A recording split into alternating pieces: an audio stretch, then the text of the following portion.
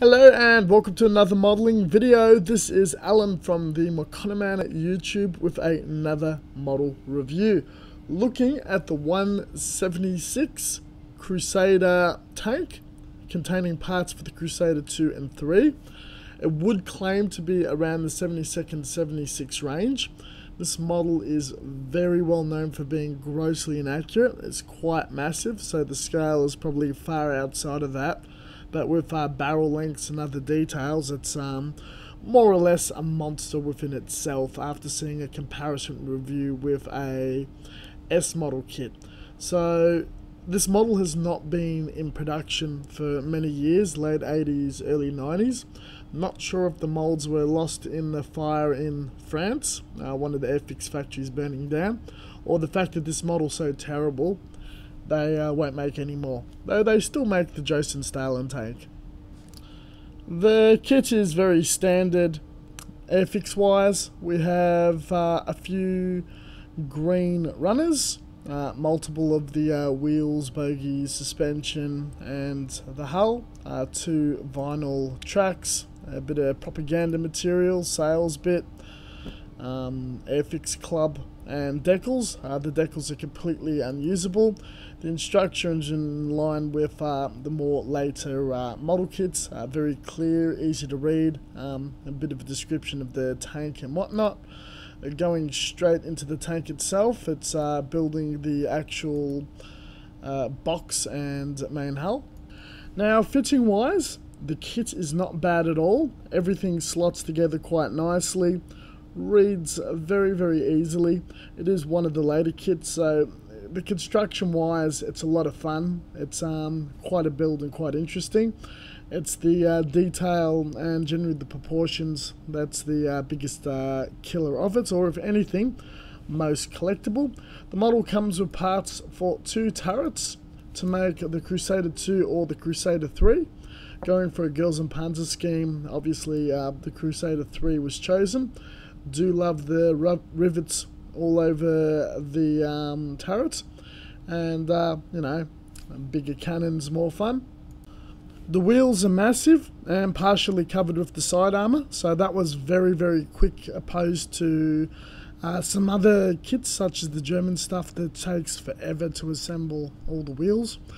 The vinyl tracks wrap around, super glue in place, and the whole kit only took a couple of hours to assemble. No serious seam lines are split or can be seen.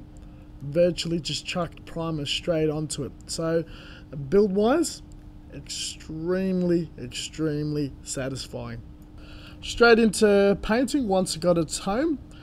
Sprayed everything down with Tamiya grey primer to search for imperfections, issues, flash. None of that was clearly visible. Pretty happy about that. And laid down a coat of Guy Note oxidized red as a suitable undercoat. Now, looking at the anime and trying to depict the school, it's sort of a bit of a field blue look. It's definitely not in line whatsoever with the military colours. So with some line art and pictures downloaded online, I started with a darker blue and then started shading a medium blue, a field blue and some light blue highlights at the top via airbrush in multiple coats. After all of that was done, small details such as some of the stowage, a bit of the exhaust, machine guns, tank tracks, and little rubber treads on the wheels were all hand painted with various different acrylics and lacquers suitable for the colours that they should be.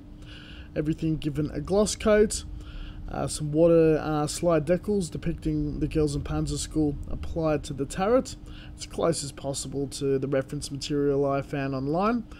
A few coats of SMS clear matte to dull the thing down, and a little bit of sludge wash, black, to make all the detail pop, and a bit of sand colour for just a little lick, a tiny taste of weathering. The barrels and some of the exhaust areas was free-handed airbrushed with black to show off a soot effect. And this concludes the video on the kit. review wise, really enjoyed it. Fun build, fun paint. Scheme's probably a tad dark for my taste, being a bright and bubbly source material that is the show. All in all, definitely really dig it. Didn't damage the decals like I did a few projects ago. And yeah, very happy. Extremely happy that I hunted down this kit as a collector's item. Not easy to find. They go for way too much online. Did source it at a swap and sell at an appropriate price of $10. I would say between 15 and 20 is a very, very fair price to pay for this kit. Anything over that, and it's definitely a case of scalping. All in all, being aware of all this, I highly recommend it purely as a collectible and a bit of Airfix history. All in all, at the end, thank you very much for watching. As always, until next time, stay tuned for further content. Always have a look at the description section. I like to put reference materials of the things that I build, where you may buy it, other little bits of tidbits and research sources. Have a look on Facebook, the McConaughey page. I put resources, tutorials, some odd things I find cool, work in progress pictures, updates, events I may be going to. Anything happens on YouTube, obviously links will be put there as a form of a communication tool. Vice versa on YouTube, keep an eye on that as well. All in all, that concludes everything. Thank you very much for watching. As always, until next time, stay tuned for tutorials and other content on this channel, especially of the airbrushing variety. See you later.